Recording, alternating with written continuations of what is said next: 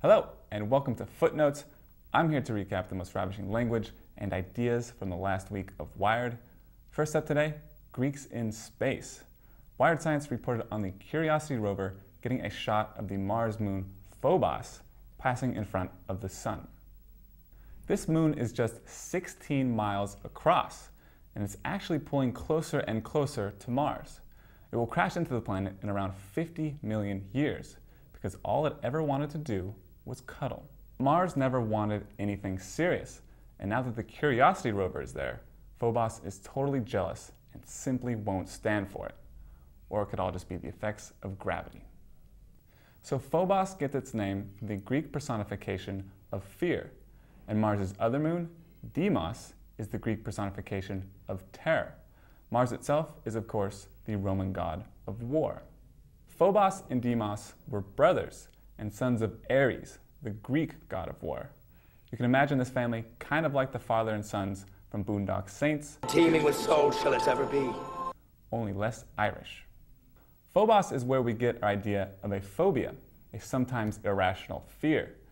Sure, it can be reasonable, like arachnophobia, but something like chromophobia, which is a fear of colors, is a little bit silly, if not totally inconvenient. Double rainbow. There are treatments for phobias, such as therapy and drugs, or you can try something called emotional freedom techniques. These consist of tapping yourself on certain spots on your head and chest, preferably in a quiet place where nobody can witness this. Or you can just take your chances with phobia-induced panic attacks. Next up, a great American hero, Inspector Gadget. Our Gadget Lab desk reported on a new Bluetooth phone, glove, earpiece thing that you can use to make calls with your hand, just like in the classic American cartoon, Inspector Gadget.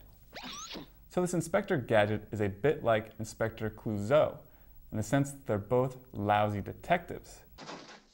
Yes, it's all coming back now. Ah, yes, I remember.